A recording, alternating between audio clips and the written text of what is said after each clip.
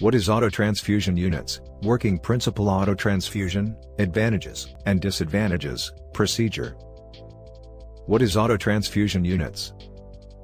Autotransfusion units are designed to collect and process blood lost by a patient to extract red blood cells, RBCs, for subsequent transfusion into the same patient.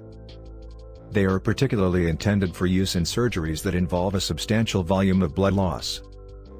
Autotransfusion is most commonly used in the emergency department in trauma patients with evidence of a significant hemothorax. If the patient's signs and symptoms display evidence of hemothorax, preparation of autotransfusion should begin urgent before chest tube placement. What is the working principles of autotransfusion units?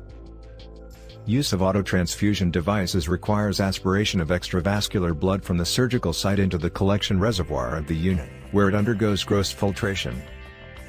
To keep the blood from clotting while in the unit, an anticoagulant, heparin, is added to the aspiration line at a rate proportional to the rate of blood collection. From the reservoir, the unit's roller pump sends the blood into a centrifuge.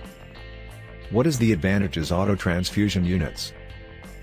Lower potassium, compared to stored blood, quickly available, high levels of 2,3-DPG. May reduce the need for allogenic red cell transfusion during certain surgeries, such as adult elective cardiac and orthopedic surgery. Normothermic, pH relatively normal. pH relatively normal, lower risk of infectious diseases, pH relatively normal, functionally superior cells. If you want to know more about the article, visit our website www.newtechmedical.com.